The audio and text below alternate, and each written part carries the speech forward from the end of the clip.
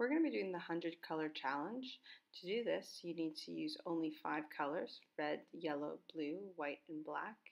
And from that, you can mix a wide variety of colors. Now, I only expect you to mix 100 of them, but you can mix an infinite amount of colors from just these 5. So to get started, make sure you put just about a teaspoon worth of acrylic paint on your palette for each of the 5 colors. And then you're just slowly going to change each color. Okay, in this case, I've slowly added red to white, and then I'm going to do the same with yellow, slowly adding a little bit more yellow each time to the white to get it progressively to a pure yellow. And here I do it with the blue once again. I'm just going to keep adding small amounts of a different color to whatever color I'm working on, and that's going to allow me to blend across a wide variety of colors and get to about 100. Now remember, when adding black, you have to add only a very small amount of black to change the paint, because black is very intense and it changes the paint quite quickly.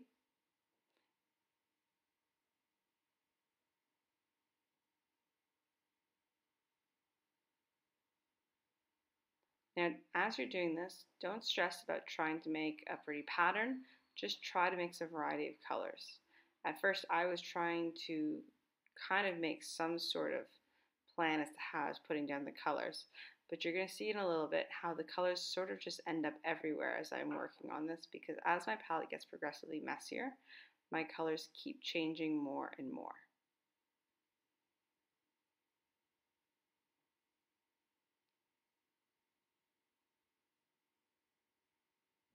While you're working, you can make quite a wide variety of colors, and there is really no wrong or right.